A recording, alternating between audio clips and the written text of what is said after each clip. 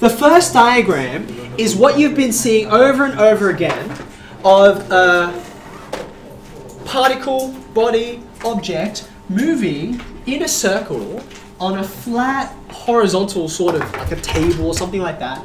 And then you've got a string and your particle is moving around and around in uniform circular motion. So we have seen this many, many times before, okay?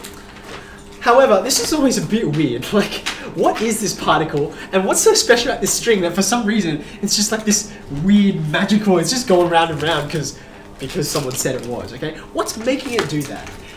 This is actually not very normal. What's far more normal is if this string is lifted up off the table. Can you imagine lifting, in fact, I'm gonna draw a little table here. Here we go. Okay, so here's my table, right?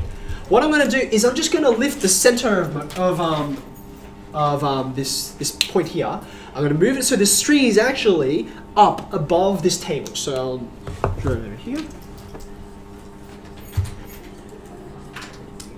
So here's my new table, right?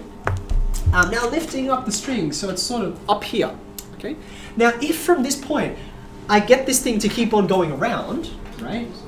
Like so, here's this kind of thing, there's P.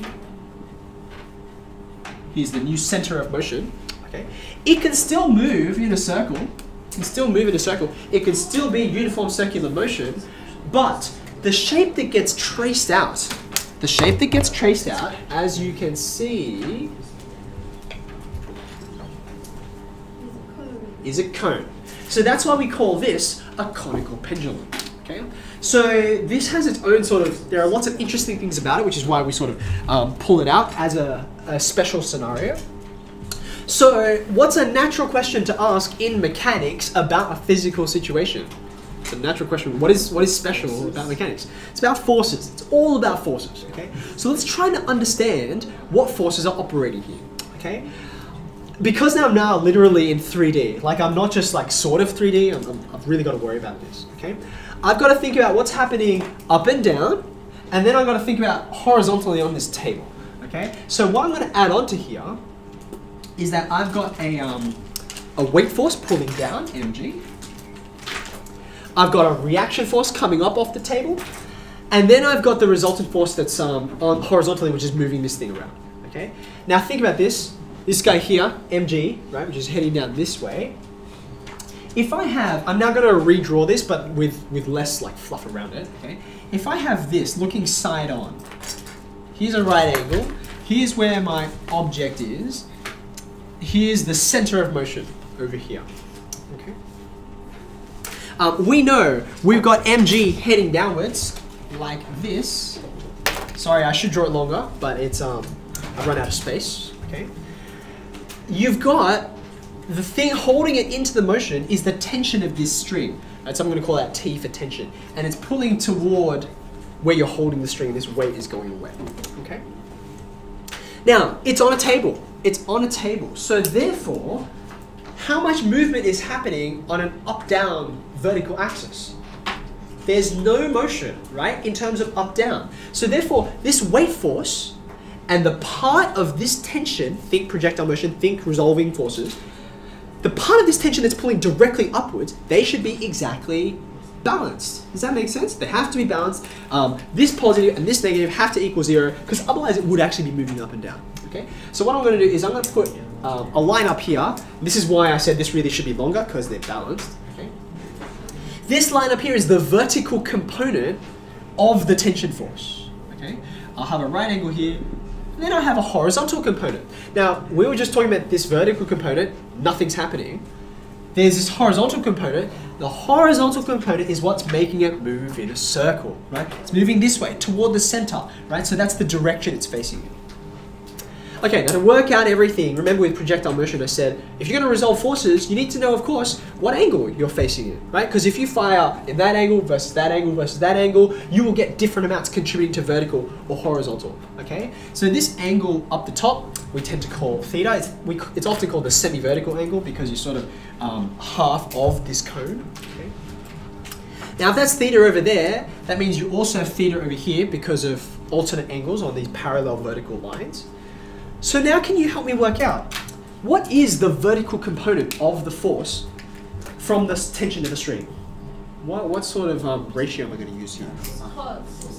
So this is the vertical component. This is the vertical component. Here's theta. I'm adjacent. And the tension is hypotenuse, right? So cos theta is this on this, right? The vertical component on that. So if I just want the vertical component, then that's going to be t cos theta. Just multiply both sides by t. Is that okay?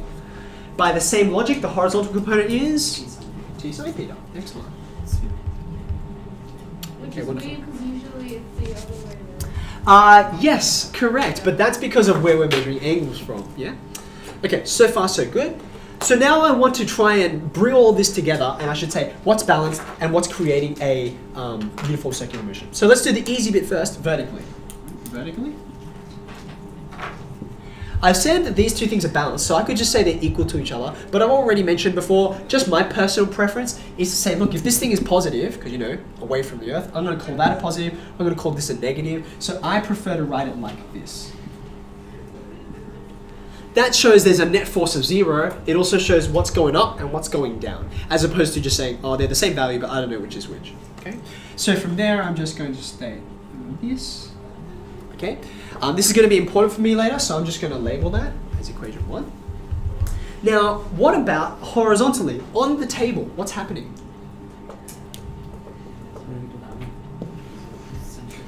There is uniform circular motion. And I know for uniform circular motion that the resultant force toward the center of that motion is negative, or sorry, I just said towards the center. So that's just going to be, the magnitude will just be mr omega squared, right? They should be equal to this. Does that make sense? So I'm going to say horizontally, t sine theta equals mr omega squared. Okay? Yeah. Why is it equal? Aren't they moving in the same direction? That's why they're equal. Think. So Oh, wait, you're right. So they're headed this way, right? T sine theta is going this way towards like the center of the string, okay? But in order for uniform circular motion to be taking place, it has to be going. They have to be going that way, which is one of the lovely things. Like this is about saying, oh, these are balanced, right? This is more about saying this produces that. Right? Now you will also notice I've got t sine theta here. Please do not draw an arrow here and say mr omega squared, okay? Because there's no force happening here. It's the resultant force, okay? It's the resultant force. So it's just like you wouldn't say on here, you wouldn't draw a 0 force somewhere because there isn't a 0 force. 0 force is the resultant force. In the same way, mr omega squared is what results from this guy. This is the only thing happening horizontally, so it must be equivalent to that. Does that make sense? This is also important, so I'm going to call it equation 2. Okay, wonderful. So how am I going to get out of this? Oh, we're trying to understand forces, right? So what's the tension in the string? The tension in the string. I've got two ways of stating this. I could state it in terms of cos theta mg, right? Or I could state it in terms of mr omega squared. Which do you think is going to be more useful to me?